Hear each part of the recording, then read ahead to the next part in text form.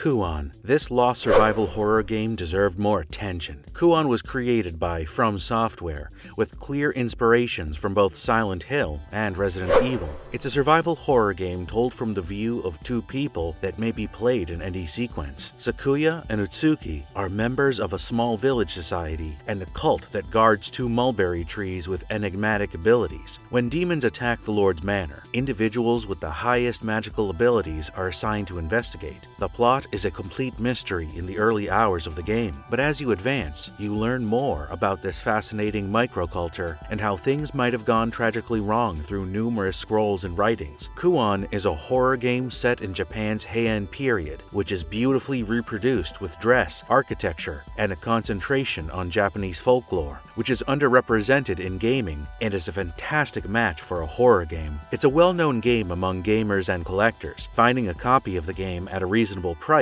is tougher said than done, as it is considered one of the PS2's rarest and most valuable games.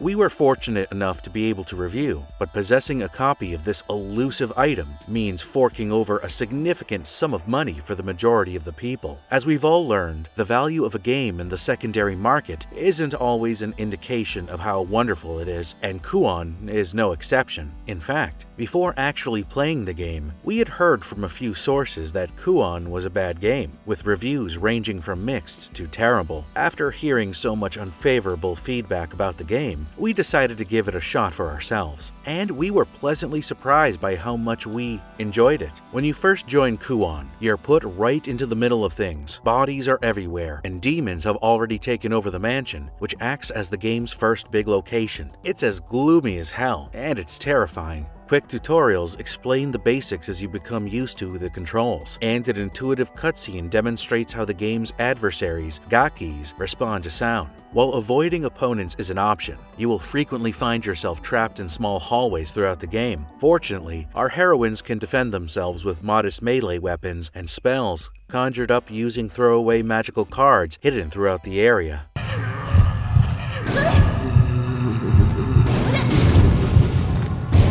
However, these abilities may only be utilized beyond a specific game, which flash up and warp the screen, might cause you to become disoriented and helpless. The game has 3 different scenarios. The scenarios of Itsuki and Sakuya are played separately yet concurrently, and the 2 characters cross paths multiple times. The 3rd scenario, which takes place after the incidents of the first 2, revolves around Abe no Seimei, a master exorcist. In many games, completing one's character's tale and declaring the game complete seems satisfying, but Kuon makes it feel as if you need to complete all 3 situations in order to properly complete the game, and it is definitely essential to experience the full story. From an above third-person static perspective, the characters are made visible. During gameplay, the characters wander the estate. The default pace is a slow walk, with the ability to run, but this increases the risk of drawing adversaries. The protagonist must explore the estate to solve riddles and locate important artifacts in order to advance in the game. Flashing spots of light are used to display items and surroundings.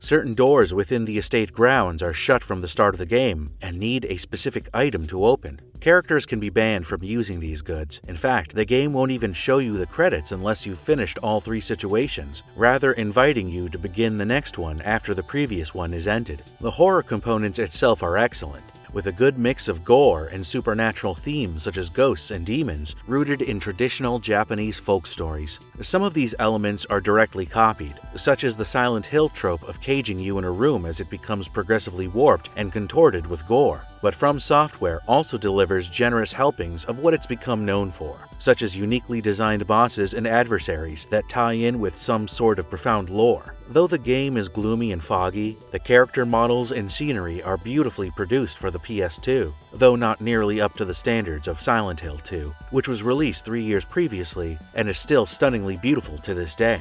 On the overall, the game looks decent, with faithful recreations of period garb for the actors and some well-detailed indoor sections in the mansion and neighboring shrine, with all of this mostly cloaked in darkness that your lantern barely penetrates.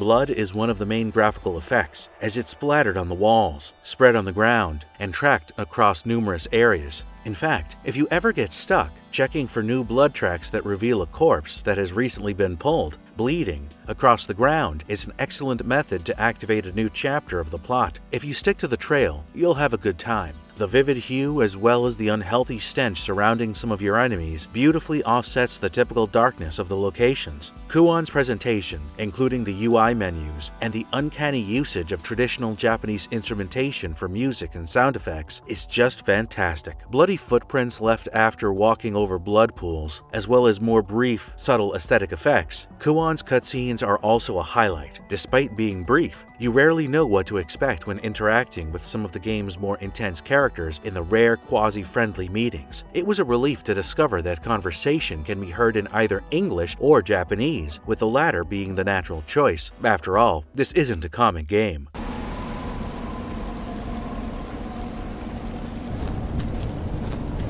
Though you can play either of Kuon's main chapters first, and the two stories seem to run concurrently, it makes more sense to start with Utsuki. Sakuya's fan weapon has a weird animation on its second swing that moves her back ever so slightly, and she is likely to be the weaker of the two, holding a little knife and basic magic. This frequently puts you out of range of adversaries and leaves you vulnerable to assault. It's inconvenient, but Sakuya has far more potent spells. It's a little frustrating to learn that some of the identical scares and puzzle pieces are employed at the start of the second chapter, regardless of which sequence they're played in. Kuon's puzzles are relatively conventional survival horror fare, consisting of locating items that open doors or lead to new locations. You're basically playing the same house beginning area, but in a new order. However, the paths soon diverge, with different foes and bosses. The exploring elements function as expected. You must scour the surroundings for various keys and other artifacts that will be utilized to open doors and provide other methods of advancement. The game's puzzles are entertaining, but not extremely difficult to solve, and some can even be solved through trial and error.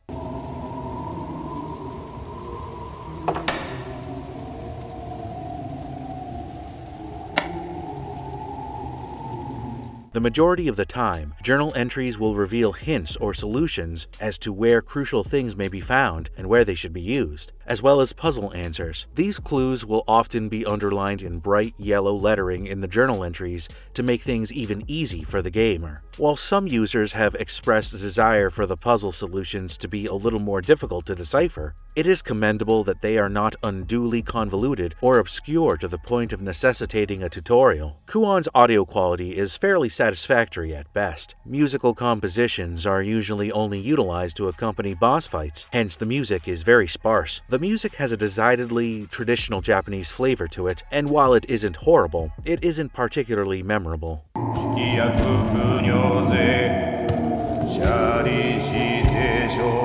The lack of music, on the other hand, definitely works in the game's favor, as exploring the frightening environments in silence is sometimes more unsettling than even a suitably ominous soundtrack. The game's voice acting is also mediocre. It isn't the best or worst thing we've ever heard, but it does the job. Your character's stress has a role in this as well. Negative energies are concentrated in some regions, and when your delicate psychic mediums come into contact with one of these unseen areas called tempests, they'll usually see a vision and panic out. When you're running, the effect is even more pronounced, and it can cause you to lose stamina. Your gamepad will quiver with a pulse at best, and your character will have to recoup some health at worst. Fortunately, you can meditate at the push of a button while standing in one area, which helps to both calm your character and recover your health. Similar effects can occur in combat if you take too many hits. The screen will blur, and you will lose the ability to play cards. Fortunately, you'll come across a lot of healing items throughout the game that will swiftly cure the terrible status, or you may simply meditate once the battle is over. To counteract any monotony, From Software paid significant attention to the details in the way backtracking works. Walking back through an area and noticing very minute changes in the surroundings, from as small as a fallen piece of furniture to grisly blood trails, is spine-chilling and leaves the player with a feeling of unease. A huge surprise awaits those who complete both chapters to their thrilling conclusion, elevating the plot structure of the game above simply borrowing from Resident Evil, and with the entire experience taken into account. Kuon is cemented as an amazing surprisingly smart survival horror that received far less focus than it deserved. It has a few drawbacks, such as attacks missing their mark a little too often, and the game's repetitive starting part, but they aren't enough to detract from the player's immersion and one of the best horror adventures on the PS2.